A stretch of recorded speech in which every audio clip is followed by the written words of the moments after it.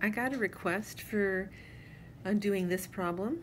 So you're given the beginnings of a Lineweaver-Burke plot, but it's not completed.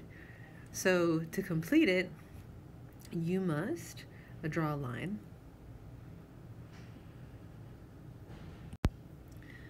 So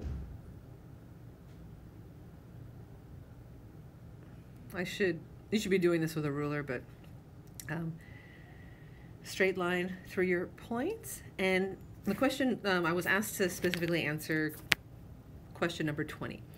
So if the substrate was measured in micromolar, so substrate is in micromolar, and the velocity was measured in millimole per second, could you determine the initial velocity measured when 5 micromolar of substrate was used by looking at this graph? And you can.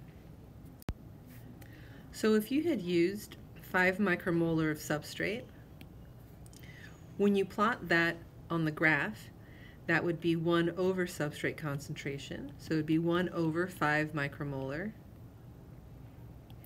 So it would be 0.2 micromolar per micromolar. So that's the point that would be plotted on the graph. And so remember, in your experiment, for every substrate you use, you measure a particular initial velocity, and that's what you measure in a lab. And then when you plot an LB plot, you just take the inverse of each substrate and the inverse of each appropriate initial velocity and plot that on this graph.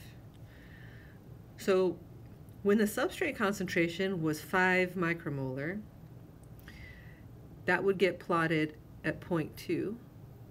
So here we go.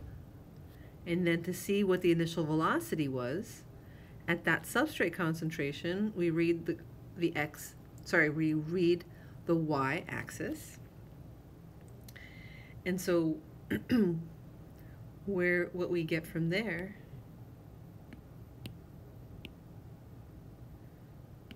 I'm going to write up here. So what corresponds to 1 over 5 micromolar is 0.05 is 1 over initial velocity. So 0.05 initial velocity equals 1. Just cross multiplied. Initial velocity equals 1 divided by 0.05, which equals 20. And you're told the units, it's millimole per second. And so that is your answer for this question.